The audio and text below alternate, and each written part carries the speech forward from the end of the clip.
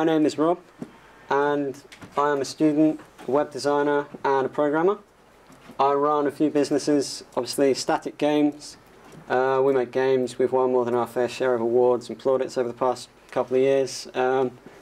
Also Whitepug. We are a digital engineering firm. We work with some really big people who unfortunately will not let me talk to you about them because they're all under NDA. We briefly had a foot in online gambling, which we stepped out of because we didn't like the ethics behind it. And we're just starting up basically a e-commerce shop. We sell music, sound effects, textures, models, things like that to the games industries, film, VFX, things like that. So that is basically my background. But moving swiftly on. So business. I will bet that you cannot do it on your own. When I started up, I quickly realised I did not have all of the skills that I required. So running a business is a full-time job. Marketing is a full-time job. Being a student is also a full-time job. You have been warned. Basically, these guys that you see on the screen are my crew. They are the guys that basically look after me. I suppose the best way of putting it is when you start up a company, you need to know what skills you have and what skills you don't have. If you're not good at marketing, go out, find someone who can market for you.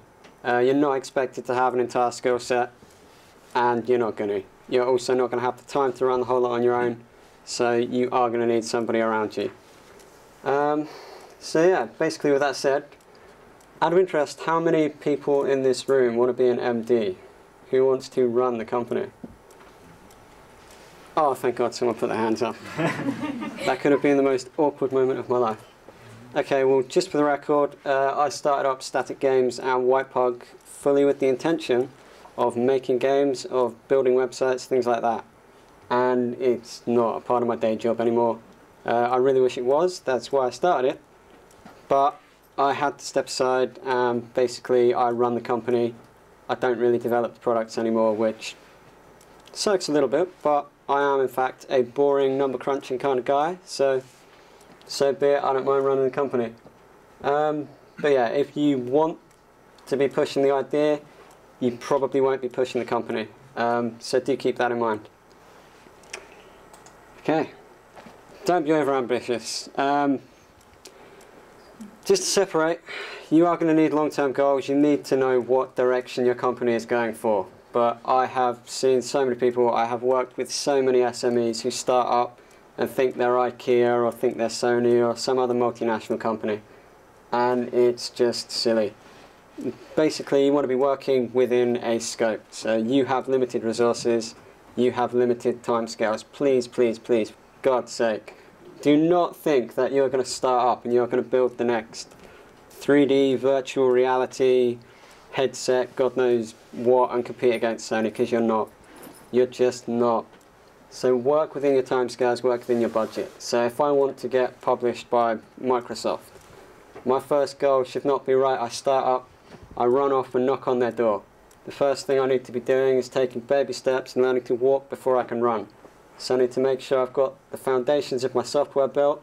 I need to be going out, bug testing it, I need to find play testers, and then I start to look at the longer term ambitions. But work within your scope, otherwise you're going to be one of these people that starts up, tries to run, falls over, and never releases anything. Please do not be that person. Okay, just to basically contradict my first slide, you are going to need people who have, I suppose, a skill set that complements yours. But you do need to start off small. Please, please, please. Basically, to cut a long story short, the more people you have, the more cash you need to make to survive. Now, one thing I really wish I hadn't done, and Ryan, I think you're awesome, but I wish I hadn't taken on all of the people I did when we started up the company. Oh no, you're welcome, buddy. Yeah, basically, if you start off, you release your first product, you make, I don't know, 40 grand. If there's 2 of us working on it, great, taking home a decent chunk of pocket change. If we've got 7 of us, we're probably not surviving that. Basically, if someone can go, if you can cut them out of your business, do. So this is probably another good reason not to work with your friends. You are going to want to cut people out. We did. We were working with our friends at the time. We're not too close anymore. You've been pre-warned. Okay, so marketing. We're terrible at this. You probably never heard of me. You probably never heard of my company. And we're still absolutely terrible at marketing. Nothing has changed. But this is your one opportunity, your one single opportunity to boost your sales, to increase your cash flow, to actually increase your chances of survival. So whatever you do, do not squander it. You could make the most amazing game about flying unicorns that joust and fly through space, flying over galaxies and fart rainbows, but unless you tell me that this game exists, I'm not going to buy it. I won't know what it is, I won't know where to find it. For God's sake, mark it, because this is literally the death of about 5 companies I've worked with now. They've made some really, really cool stuff, and they just don't tell anyone that they exist, and they've all fallen over and just collapsed. It doesn't cost you anything to market. Well, most of you in here are students. I'm not going to tell you how to use Facebook or Twitter or YouTube, because you'll do it every day. But make sure you go on there, set your business up online, make sure you're releasing content on there. You need to go viral, not in an Ebola or virus on your computer kind of way, but basically the only way to do viral marketing these days is Facebook. Facebook, Twitter, YouTube, these things are all massively, massively vital. If you don't do them, you're doing it wrong. Website, I'm assuming most of you probably have a website as well. If you don't, you need to get looking at things like Wix, WordPress. They're free. You need to be setting up on there ASAP. People don't walk down the high street and look for products and goods anymore. They Google them. And they don't just use their laptop, they use their phone. So make sure you're mobile responsive. Make sure that people can find you whatever device they're looking at you on. Also, press, media outlets, don't be embarrassed to talk to them. So many people are, and it's just silly. At the end of the day, they need to write about something to make money, and it might as well be you. So get yourself a press kit, start sending it out to people. At the end of the day, you're doing part of their job for them. You're finding them a story, a hook, you're giving them images, you're giving them something to write about. That's what they need. You make life easier for them, they'll like you. Makes a great relationship. You get free marketing, they get their job done.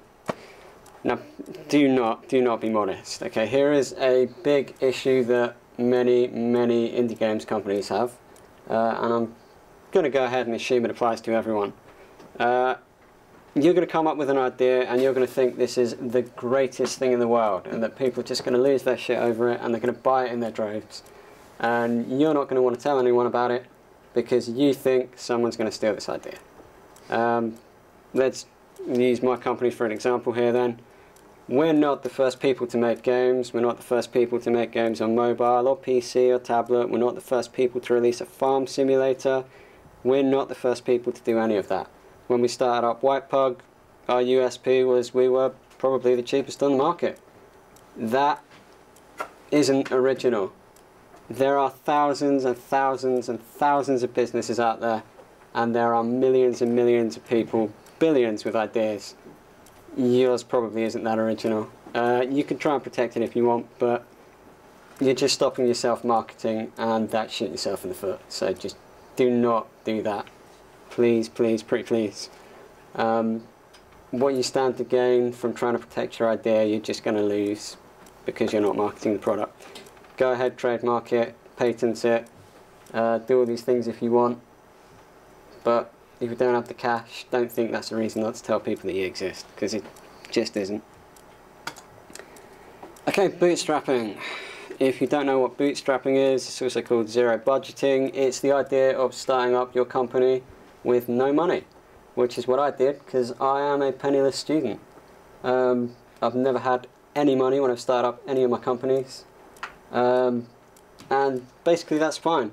I can market without it. When I started up Static Games, we had laptops, we could code for free, and we had healthy enthusiasm. We wanted to make some cash. Okay, great, the business wasn't sucking any money out, but I still had bills, I still had rent, still had to eat, still had to put petrol in my car. Bottom line, a lot of people think that zero money going out from the business means that you can survive. It doesn't. You need money coming in. So if you don't have money to live off of yet, maybe think twice about starting up your business. Not to be a pessimist, but if you don't have a loan, if you don't have cash savings, it's not going to end well for you. With that said, just throwing this out there, not to put ideas in your head, but while you're a student and you've got someone paying you to live, student loan, well hey, now is probably a good time to give it a shot. You got, what, a 4-year window of opportunity? You'll never ever get that again. No one is going to pay you to live after you leave uni. So if you want to try it out now. It's a lot of work, but it's the one opportunity you've got to try it on somebody else's budget, basically. Okay. Can you afford your own IP? We couldn't when we started. Whitepug basically exists because we could not afford to create our game at the time. And like I said, we were zero budgeting. We still have money going out. We were trying to create a product. We've got no money in the kitty. So what did we do? We decided, right, we need to start looking at service businesses. I know some of you are probably thinking service business is the way forward. And to be honest, at this point, I'd probably say you're right. As a student, it's a lot easier to start up a service business, and that's the way I would probably go. You don't need any money to buy stock or manufacturing. You're basically selling your time. There's going to be a lot of you in the audience who are thinking, oh, but I want to sell shoes or tables or whatever you want. Great, please go ahead and do that. You're going to need more money, and you're probably thinking, well, why would I do that then if I can just go out and start a service company? The upside on products is a lot better in my opinion. I suppose the way I would put it is like this. If I'm selling you my time, I've got a limited number of hours in the day. I can only sell you X amount of hours, and anything over that, I just can't offer you. I can't increase the amount of time I have. If I'm selling a product, I can always make more of that. I can always manufacture another product, I can always sell it to you. Not only that, but it's a lot more scalable. I can make a product, I can move on and make another one. But yeah, while you're in uni, contracts are more certain money. There's no guarantee that if you start up a product, start selling that you're even going to make your cash back. So mitigating risk. I think while you're still here, service companies are the way forward. And it's probably not the best thing to say, especially on camera. Sorry to any of our clients watching. There's something to be said for honing your skills on the budget of others. So before you go out and make your product, why not spend a bit of time increasing your skill set on theirs? Sorry again. Okay, so contacts equals contracts. Talk to everybody. Service businesses basically live and die on the contracts that they have. And the only way to get them is to meet people. I used to hate networking, hate it. I'd show up at an event and stand in a corner with a beer and basically hope that at some point someone would wander over and say hello to me. Don't do that. Go out, force yourself to talk to people. Go link to people on LinkedIn, absolutely anyone you can. Email the people that you want to meet. You'll find that they're all really super duper friendly. There's always a way that they're happy to talk to you by, whether that's phone, whether that's meeting them for a coffee. Basically, when I first got a few contracts, I must have gone out for 50, 60 coffees in the space of about 2 or 3 weeks. And it took a lot of effort. I hated every moment of it because I'm a programmer and I hate meeting people. Well, not anymore, I did. But yeah, basically net result from that, 50, 60 coffees, I got a couple of nice contracts and a severe addiction to caffeine, God bless it. Yeah, basically that allowed me to get my foot in the door. Talk to everyone, make sure you're meeting people. If you don't meet people, you're not going to find work. People work with people they like. That is a fact of life. If people don't like you, they're not going to hire you. Doesn't matter how good you are. So definitely go out, go meet people, and go make some friends. Yeah, always ask for the sale as well. So many people meet people, and they'll know that they're looking for a website, or they'll know that they're looking for an app, or they'll know they want something and that they can provide it, and they're not confident enough to bring it up. But definitely do, or you're going to suffer. If you don't ask for the sale, you just won't get it. I don't know how else to put that. But yeah, I basically started off like that. I had a guy called Mike Hawkyard. I went, asked him for a load of contracts. He didn't have any that he could offer me. But not 2 days passed, and I got all of the contracts that weren't big enough for his company, and they basically all rolled down to mine. So, viva Mike Hawkyard. Okay. As you probably read on the Eventbrite page or on the Facebook, I hate equity funding. I hate it, I hate it, I hate it, I hate loans. I don't want to be in debt. I don't want to accumulate more debt with interest rates. And I also don't want to give up any part of my company. Yeah, never have, probably never will. So how do I look at getting cash? These are all methods that have worked for me. Grants. How many of you ever go out and speak to Paul Borough Council, Bournemouth Borough Council? How many of you look at charities like the Welcome Trust, groups like Creative England, Nesta? These are all great sources of money. They offer a lot of grants. Lots and lots and lots and lots and lots. So definitely start looking at these people, because they're going to fund you, they're not going to take equity off you, and they're not going to put you in debt. Competitions, we've won cash, hardware, software, God knows what else off competitions. It's also a great way to get your name out there. It's also what made me start up the business. I had no idea what I wanted to do, and basically Ryan dragged me into a competition, and we got really far into it, and I thought, great, I'm going to make this a business, and then I dragged everybody into work for me. So they didn't get a choice either. It was great, they were forced to work. Yeah, contacts, by that I don't mean VCs, I mean go bug your nan. No one believes in you like your nan does, and she's going to give you money. It's just a fact of life. She's got it there, you're probably going to get it.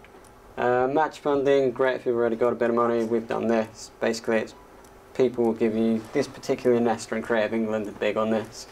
If you've got £2 grand, they'll give you an extra 4, provided that you can prove that you're going to meet their criteria, which normally isn't too bad, to be honest.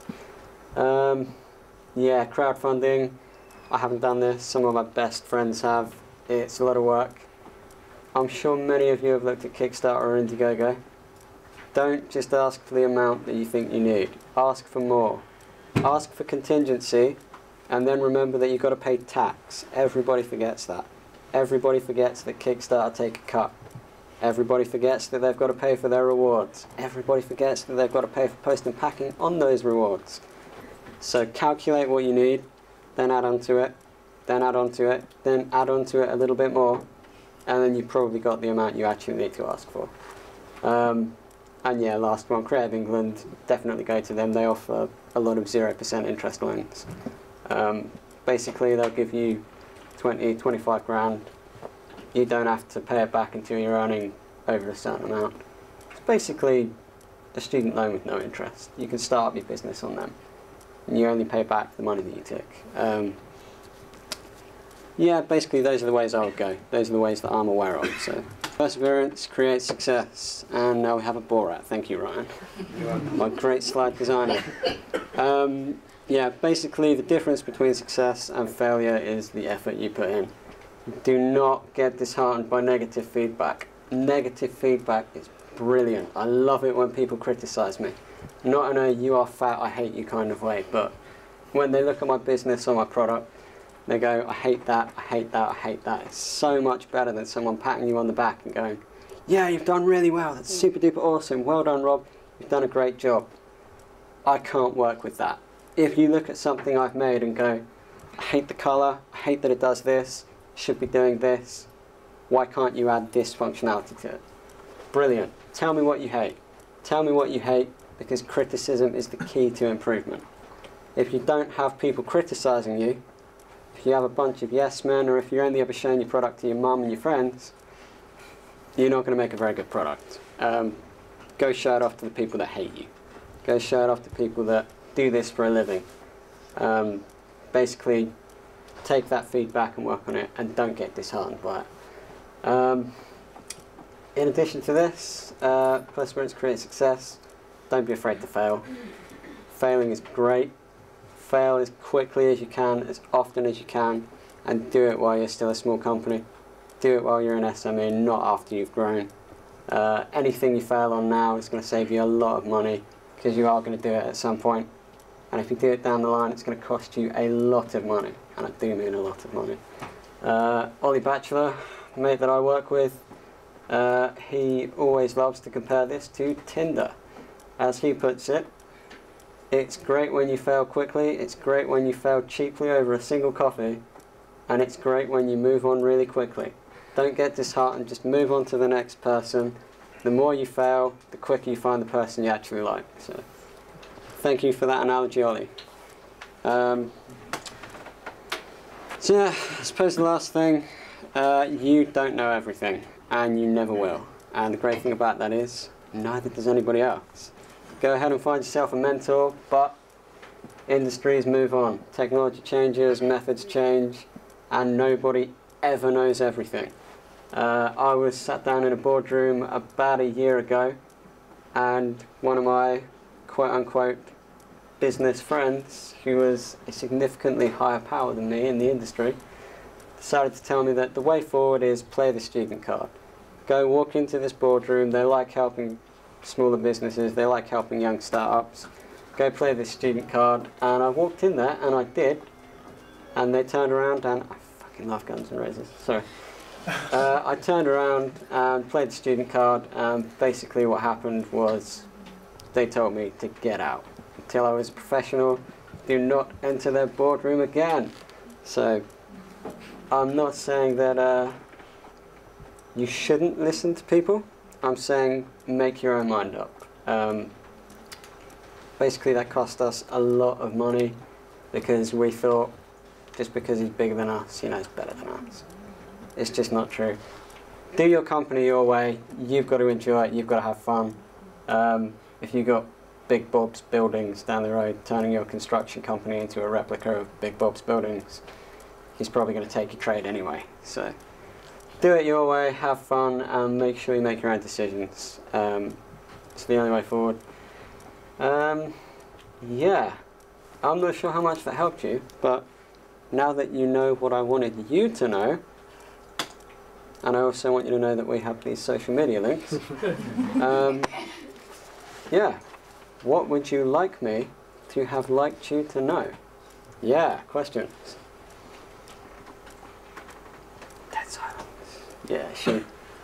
Most of the time I have conversations with various people thinking of starting businesses, this and that, mainly coders and software engineers. And most of them, the first thing they would say is, first we're going to find a client or a few people who are really interested, or a few accounts. Then we're going to start the business and first make the solution for them, then expand from there. What do you think of that kind of a strategy? It's really difficult to start up a software business if you don't have a portfolio yet. That's basically what your client's going to be looking for. They're not going to be interested in seeing someone walk in their boardroom and go, right, I'm going to start up a company. I haven't yet, I don't have the history, I can't show you what we've done, but trust me, we're going to be reliable, we're going to be really good, guarantee we can deliver this product. Oftentimes it's better to just start up, walk in, and I don't know a better way of putting this, fake it till you make it.